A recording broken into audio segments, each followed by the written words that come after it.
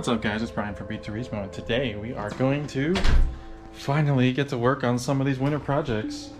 This one is going to be to delete the rear wiper. Just don't need it, don't drive the car in the rain. It gets in the way of the view. And yeah, it's probably like, what, 12 extra ounces that we just don't need to carry around. So, let's get to work. I forget what all needs to be done, other than basically this piece needs to come out because the screws that hold this thing on, oops, I'm not looking up here, sorry. This needs to come out, this plastic, because the screws that hold, or the bolts that hold the wiper assembly to the trunk lid are underneath this plastic cover. I've had this apart once before and it went pretty well. I had the part to actually to remove the low wing when I first got the car tinted. It was early in the, I guess it was pretty early on in the life cycle of the Type R and the hatchback. So they didn't have a good template to use. So I pulled my wing off and just went that way. So that way they could, you know, shrink the film to the glass without having the wing in the way. Alright, well that's the first step. So there it is. So there's the wiper. That's how much is blocking our view, and we just want to get rid of that. So first step is to, actually indirectly the first step is to remove this. You probably could go in and just take off there's just a couple of screws underneath here that hold these handles in place. And you take these caps off, these covers off here, and then you can get to those screws. I'm not going to be able to do this one-handed because I don't want to take a chance on dropping any of this stuff onto the freshly ceramic coated bumper, so you're not going to get to see that, but basically you can take a little flathead or something and just sort of pry in here. You're going to need to replace these most likely because it seems like once they come out they're broke. And what I was getting at was you might be able to remove these caps, remove the bolts that are here, and then pop this down and you know, snake your hand up in there and try to get to the bolts that hold the wiper assembly in place. I'm not going to do that because I don't think I'll have success at that. So I am going to remove this. This is what you do. You remove this first, and then you unsnap all these down, and then that's it. Then the whole thing, actually, I was going to say the whole thing comes down with the exception of these. You either have to pop these off, or there is a way that I've seen people sort of like shove this rubber back through the plastic, and I think I've done that before. And basically there you know, you don't have to pop these off. They just sort of stay in place. I think that'll work. If you notice, they're skinnier at this end than they are at this end, so if you can kind of get it started down here, and then, I don't know, that might not be the way to go. So anyway, that's what I'm gonna do. I'll take some video along the way. Okay, so I popped off this cover. I found that, so this cover sits up here like this. I found that if you kind of try to get your fingers in this way, you know, from the glass side, and then sort of almost like you're rotating it down, then it'll pop off. You could probably also try to fish in some of the, you know, the plastic trim removal tools, like the Harbor Freight ones and stuff. But you could just do it by hand. These clips are pretty robust. If you need to replace them, they're available. I don't know the part number. These two covers here just pop off with a screwdriver. This is what they look like on the back. So if you stick a little thin screwdriver in that slot that's there, and they just sort of, well, it's like this. So then just sort of pry down, then they'll pop off.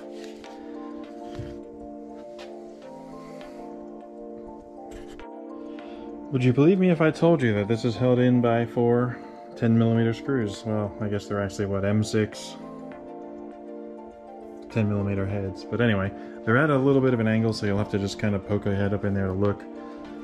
So you can get the tool to catch the head of the bolt. Alright, so I got those off. Now the only thing holding this together, I believe, is, I can't remember if these have to come off. So I am going to try to pop them off and see if there's something behind there. It feels like it's a clip. Can't remember. forgive me and my bad memory, but they indeed needed to come out. They're just these little, you know, these stupid clips that you gotta like pry the top and then take the receiver out. And I just use the lovely Harbor Freight. I don't know what you call this. Oh, this isn't even Harbor Freight. This is a Type S. This is from one of those stupid, crappy like LED kits you get. Anyway, so I took those two out. Let's just do another scan here and see if there's anything else. That doesn't seem like it's anchored into the structure. Neither does that. It seems like we're ready to go here. I don't see anything else that looks like it'll be holding us. So, looks like we could just sort of, oh yeah, look at that. It's like it wants to come out.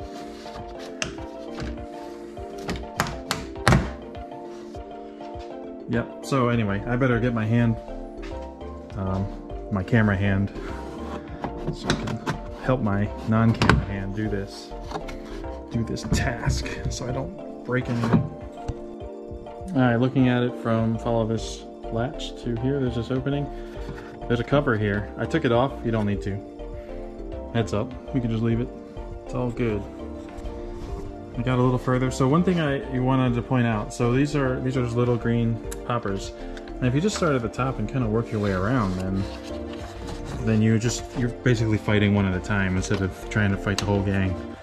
So, and then if you have a little bit of a light, which I don't, but you can kind of see in there, yeah, there's one right here, and it's oriented in this direction. So I really need to pull down, not that way.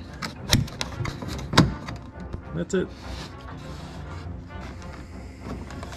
Alright, I gotta get to the part where I handle these things now, so gotta fight that. I would consider my, I think these are called travel stops. I would consider them to be ruined because you could see how wiggly they were. They weren't always like that. So I just popped them off. If everything goes well, this will be the last time I have to take this piece of plastic off of the car. So I'm gonna, when I put it back together, I'll put these on, and then when the replacements arrive, I'll swap them out. Now it should just really fall. Okay, I really wanted to show you the back of this so I could better describe how to apply your force. You know, once you get the 3 green ones here on the sides, then, or the 2 green ones on the sides there, so here and here, they change directions and they're pointing almost like up and away from the back of the car. Kind of like those two. So those you'll need to change how you're pulling. When you get to the middle, if you've got the 2 screws out, this is the back of those screw holes right here and here. So if you just grab it by the handle and just sort of pull downward as if you're going to close the trunk, then you'll pop this one out and that one out and that one out, and it'll just be this one here remaining. And this is the one that's up, that is essentially covering the motor, the windshield wiper motor. The windshield wiper motor sits in this pocket here.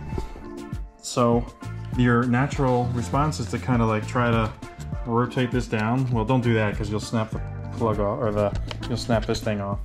You got to make sure to grab it, you know, reach your hand up from up here, kind of just tug this down, and it should just pop because it's already got the weight of this whole thing hanging on it. It just needs that little extra, what do you call it, motivation to come apart. So that's that. I'm going to set that here somewhere where it won't fall. And take note of how dirty it is. Good grief. So just imagine, probably all the panels in the car are that dirty. Just something to keep in mind if you have allergies. Alright, so now it's really easy. You've got access to these are the 3 bolts that hold this on. And of course, you can't forget to, from the outside of the car, and do this first, you need to flip this thing back and take that nut off of there so that you can take the wiper arm assembly off. Super easy stuff, but it has to be done. Oh, that comes off. I forgot about that. Yeah, this lifts up and then you can pull it away. Make sure you get that off, that way it doesn't go falling onto your freshly ceramic coated black car. All right, let's do it. 10mm once again. I've got a nice cotton shirt on. I'm going to use that to sort of hold the trunk in place, since I definitely should have done this first, but I forgot. I've had this apart already, so this isn't like Loctited on or anything stupid like that. Okay. This whole thing can be done with 10mm. That's pretty cool. I'll set that out here since it's not going back into the car. And let's see if I need my second hand for this or not. Looking like probably. Oops, sorry, I couldn't see that.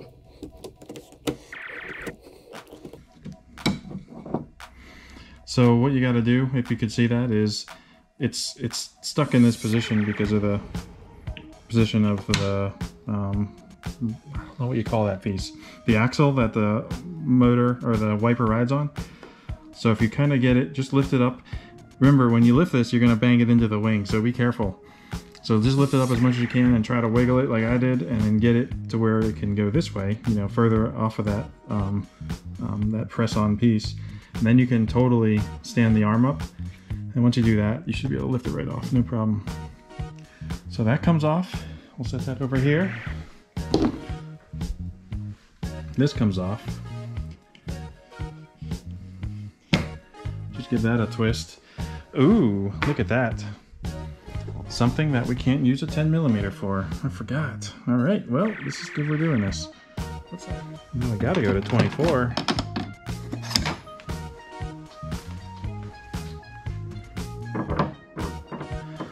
All right, so it fits. And look at that. Either I didn't tighten it properly last time, or, you know, it's, well, you remember, with this nut, you're squeezing the glass. So you don't want to over tighten it. So that kind of makes sense. Because you don't want to shatter the glass. You just want it to be tight enough. Alright, that can come off. Go over here. We're done with this tool, so let's put that away so we don't have a dropping accident.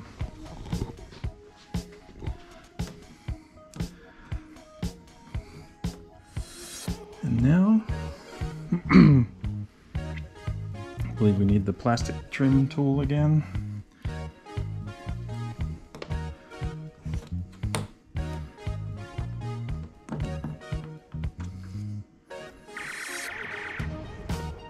Sorry, I bet you couldn't even see that. We're just sort of working this through in here. Work it around, get that ring off. So that rubber gasket comes out when you, after you drop the motor assembly out, then you can get that rubber gasket out. Hey, by the way, if you're doing this on your car, then this would also be a pretty optimal time to install a rear camera, if you're into that kind of thing. And additionally, this is a really good time to clean all the edges of your window tint. If you're having your window tint done, this is, I guess, where you're going to stop. You're going to probably leave your motor in place.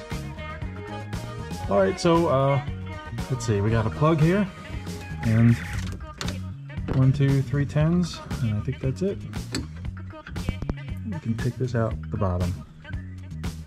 I can't possibly do this with, you know, holding a camera with one hand and taking care of the bolts with the other. You can take these two out, and then this third one will hold it. But these are slotted, if you can kind of see in there. So this is just the last one holding it on. Okay, so once I took that bolt out, and it just sort of slides out. This is sort of a, it's a taper fit, slightly taper, going through that rubber O-ring, and then I think the rubber O-ring will come out the top. I forget. Either way, it doesn't really matter. So that's the next step, and really the last step of the disassembly. Oh, keep in mind when you're turning these bolts that your tools are, you know, next to glass. So if you're, like, if you're not a real mechanic, no offense, but if you're not used to doing this, then just be careful, please, because you could put your wrench through the glass or shatter it or whatever. This is looking like it's going to be fun to do with one hand, so I might have to put the camera down again. Alright, now that rubber piece is out, you can take a look at it and see that there's a little tiny arrow here, and I believe, I mean, I could be wrong, but this singular arrow to me indicated that that was the outside, and then this is the inside. The inside has the numbers or letters and number, and then still has the arrow, but that means that's the inside. That's all. All right, so let's stop for a second here. At this point, you can see this is everything that had to be done to get this wing off. So let's take a second and look at that. So to get that wing off, if you've got to do window tint and you're trying to do the one piece, then now you've got to take these two. I think you don't necessarily have to take this off. I can't remember for sure, but you definitely have to take these two off. These two off. Take that taillight out of there. Mine, does it look like there's a spider in there? Freaking hey. I'm gonna have to do something about that. May as well do that now while I have it this far apart. Anyway, so take those two lights out. Then I believe there is I think there's a third screw that has to come out of here. Or a third nut, I should say. There's a nut there. Same on the other side. And then for the, what actually holds the wing in place, I believe there's this nut that comes out. Don't have the best lighting. There's a nut there. Maybe it becomes more apparent once you get the light out. Alright, I gotta get the light out because I can't stand having the freaking thing there. Spider or whatever that is. Just wanted to pop that out quick and see if I can clean it. Alright, let's take that out and see if I can get anything in there and try to get that clean or not. I don't think so though. Alright, I got the tail light out, or the trunk tail light out, whatever you want to call it, and then I remembered that there's a bolt here that has to come out. Right there. Just a 10, and there's one on the other side too. So that's why the taillights have to come out. And these are kind of tricky to get out because of this plastic pin here. Actually, that was the hardest part. The two screws and then the nut, they're easy, of course. But getting that thing to unpop is tough. So, here's what I got in my hand. You can see that critter in there. I probably have almost no chance of getting it out, but I'm gonna try because that's what we gotta do. Alright, hiding that stupid spider ended up being a bit of a pain, and it's not 100% perfect, but it's a lot better, and in fact from here, yeah, you really can't even see it, and there's nothing I can do about that last little leg that's stuck in there. Basically, if you take the taillight out, hold it so this side is to the top, and then tap on it, then you can get something that's in there to travel back down this way, and then there's a little opening between this side and the edge of this lens here. So I just got it to kind of fall back in there, and I could not get it to come out the tiny little exit hole that's under here. So it's just going to be in there, and hopefully it never comes back. If it does, at least I know how to get to it. I cleaned out this area, wiped it out. Wiped that out using some Americana Global Mystic, which is good for more than just door jams and stuff. It's perfect for this place because that's all I'm doing is just wiping off this little spot here. Get the taillight nice and clean. Okay, good to go. So some other things too, or some quick things to maybe think about. Like I said, I think you ought to clean, or I'm going to clean that window. Looks like something gooey got on there. You'll want to zip tie this. Whoa, look at that. The harness production date, 13 May 2017. I picked the car up in July. Can you see that? There it is. It's upside down, sorry. But anyway, I would suggest taking a zip tie and zip tying this to here just so you don't get a rattle. If you're like me and you've got a camera back here and you've got some extra cable, then now's a good time to zip tie that into place and get that tucked up out of the way. Make sure you don't get vibration. Clean the window, clean the back of the plastic, and then finally put it all back together. Oh, while you got the plastic out, it's a heck of a time to put any protection that you're going to put on the plastic. Whether you use a Meguiar's product or an Americana Global product, you know, it's up to you. Whatever's your favorite, whatever you got handy. Either one will work, of course. Personal preference. Americana Global is going to last the longest, but you know, if you want to buy any of that stuff, click the link down below. Are you seeing this? Click the link down below. Yes, please do. And if you ever see any other products in my garage, yeah, I try out competitor stuff because I want to know for sure that Americana Global stuff is the best. Oh yeah, here, there is something to say. What I was attempting to show you there was this is the rubber piece that we're going to use to block off the glass.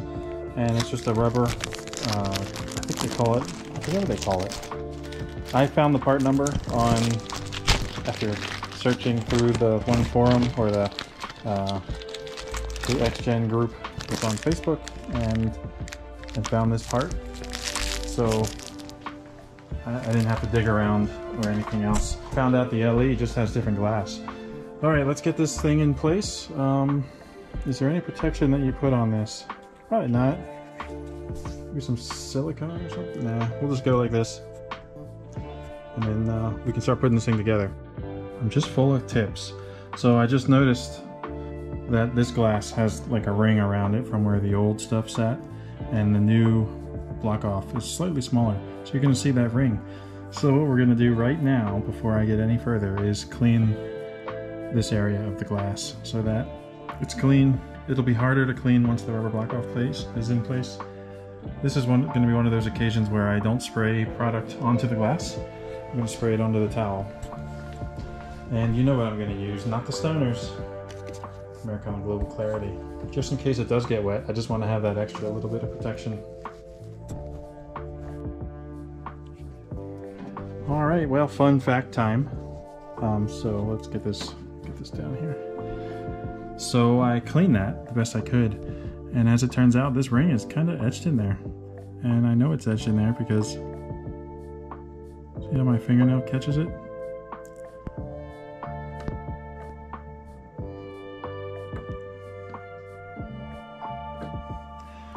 So I'm not going to spend any more time trying to get that clean because I think it's part of the glass now. It's a feature. So let's get this thing together and be done.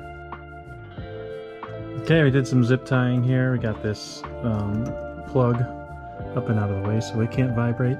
Got the plug in here. I ended up putting a little bit of baby soap on it just to make it a little easier to get in place.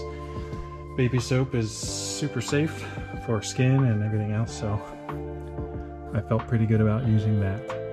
I zip tied these in this extra cable here to the harness loom, and I usually like to zip tie it near the anchor points. I missed one here and one here, but this one is near an anchor point, this one's near an anchor point, so that should be pretty good at keeping it quiet. Alright, so the rest of this reassembly is kind of the reverse, so I don't think I'm going to go over any of it unless something comes up that I think is worth sharing. Okay, everything's buttoned up, and if you remember, there used to be a little, you could just see the edge of the wire poking out there. That's been taken care of. Everything's back together. Unfortunately, these are pretty wiggly and destroyed, damaged, whatever, so they're gonna have to be replaced. This is all scratched here, and that was from the last time I did that. So I'm gonna have to replace that as well. These are things I don't mind doing. Let's take a look at the finished product. Gotta clean the window, but look at that. Oh man, that's so much better. Isn't that much better? I think it's much better. Definitely better. Alright, so that's it for this video. Thanks for watching, and check down in the description. I'll put as much as I can about the tools I used and parts I used, things like that. Thanks for watching. Always remember, keep right and pass left. And yeah, if you're looking for any of the detailing stuff that I sell or use, please do visit bturismo.com. Thanks for watching. Always remember to mind the gap.